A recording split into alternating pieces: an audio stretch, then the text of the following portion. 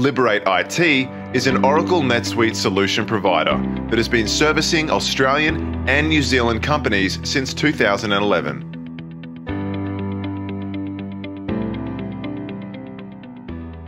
Hello, ladies and gentlemen. My name is Julius Haralampo, and you are tuned in to another episode of Digital Liberation, a podcast brought to you by the good folks here at Liberate IT, where we talk to the big thinkers of the world of business. And we have a very, very special guest today. And like a praying mantis snacking on the brains of a caterpillar, I'm going to be picking his mind. It's none other than the esteemed business systems expert, the revered solutions consultant, the very well-reputed NetSuite veteran, ERP extraordinaire, the general manager of Liberate IT. It's Mr. Paul Beattie. Paul Beattie, thank you for joining us. Thank you, Julius. It's lovely to be here. Anytime you need me to introduce you to Zoom meetings, I can give you that same introduction before you actually enter the meeting. I would love that introduction. It's gone straight to my head, of course. Of course. You're still fitting in the frame, so that's all that matters. So, Paul, 10 years you've been steering HMAS Liberate, sometime into unknown waters. Can you tell us, first of all, if we rewind it a little bit, what was your professional career before Liberate? Yeah, interestingly, I've been doing ERP for coming up 25 years now, which suggests I'm very, very old now, and I would have grey hair if I could have it. But I actually started my life as a product manager. That's what I was going to do for all my life. I was a product manager with New Zealand Post for the first 5 years, running lots of marketing work. But what sort of interested me was some of the analysis that I had to do there. And when I left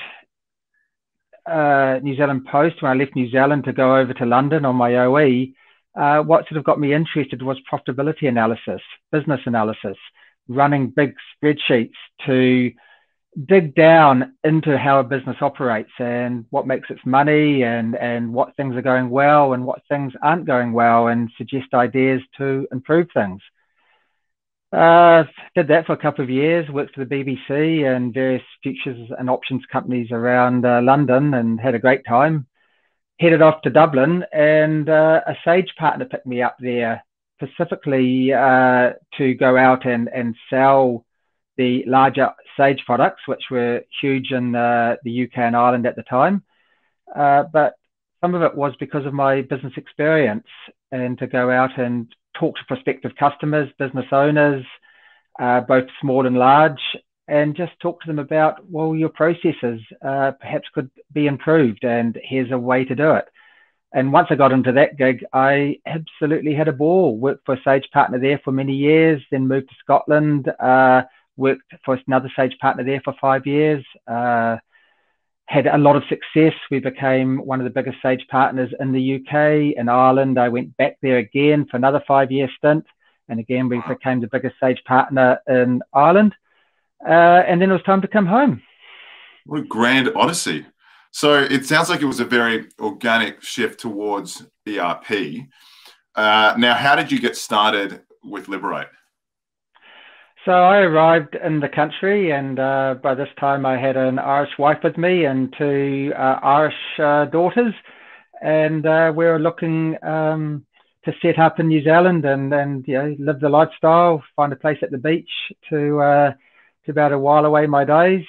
And you couldn't find any beaches in Ireland? Well, lots of beaches in Ireland, just perhaps not so much sunshine.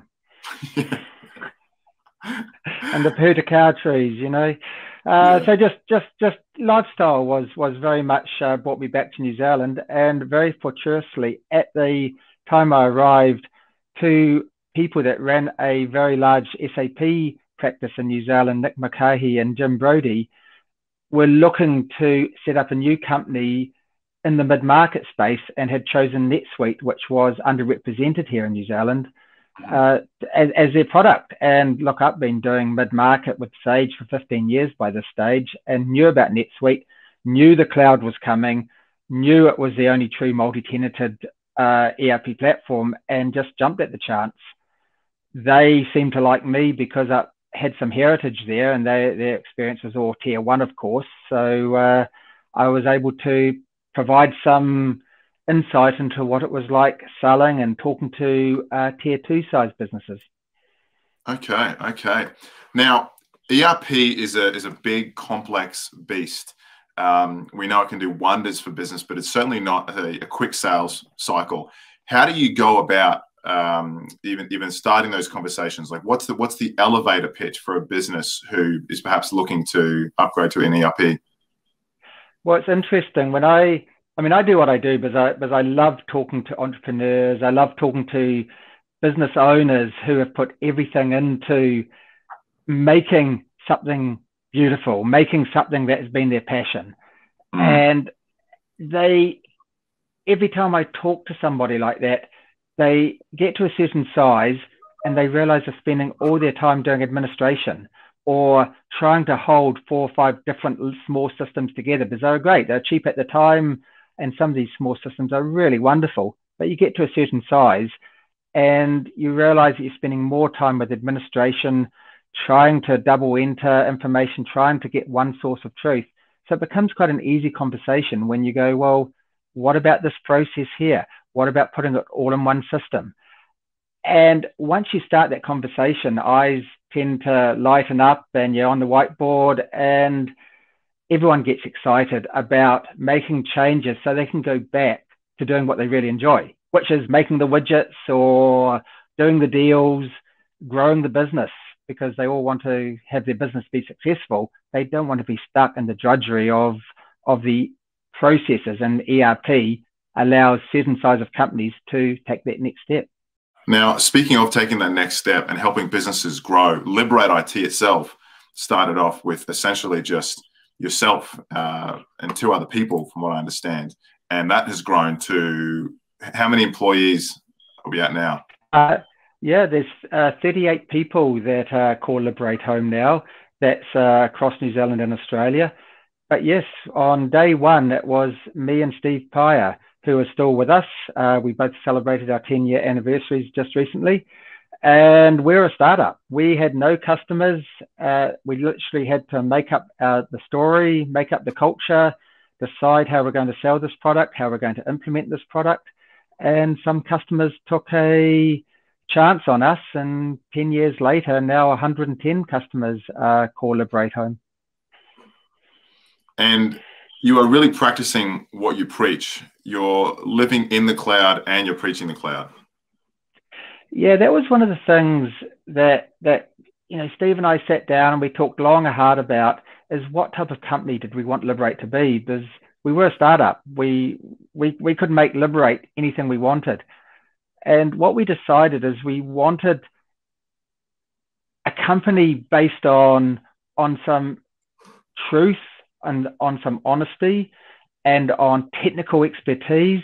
We didn't want a company that had a sales bell, for example, that we're only out to sell.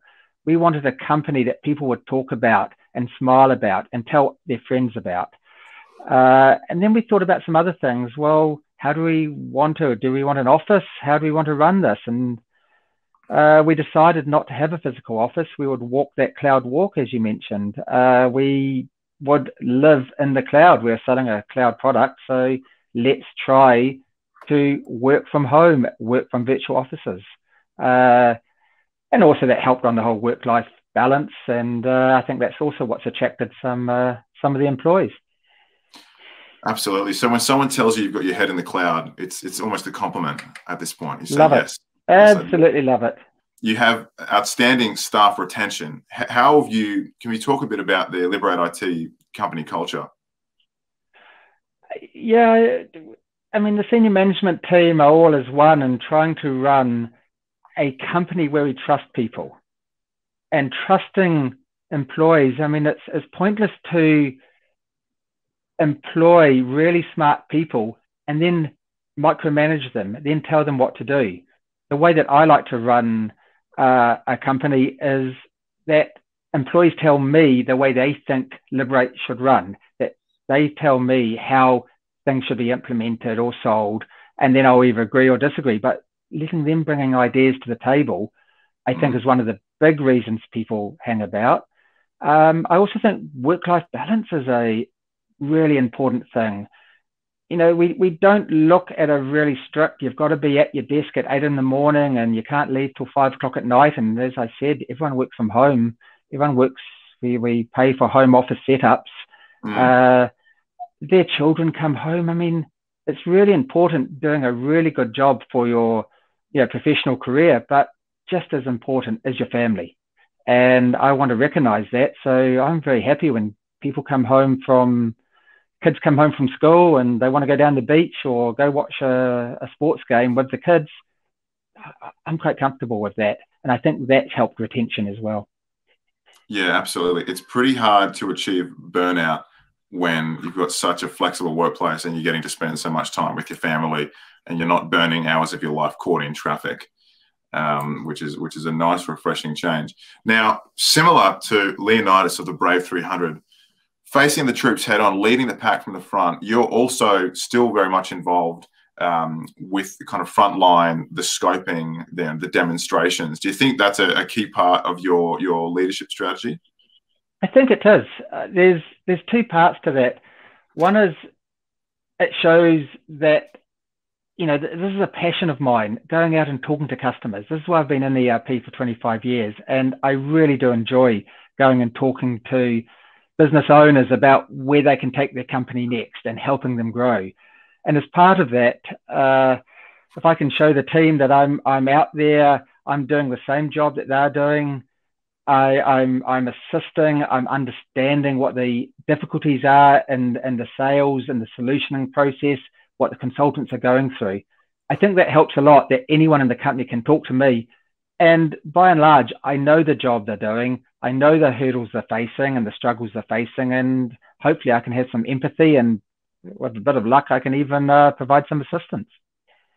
Yeah, absolutely. Now, speaking of the struggles that businesses go through, how did you see COVID impact A, your clients, and B, Liberate IT?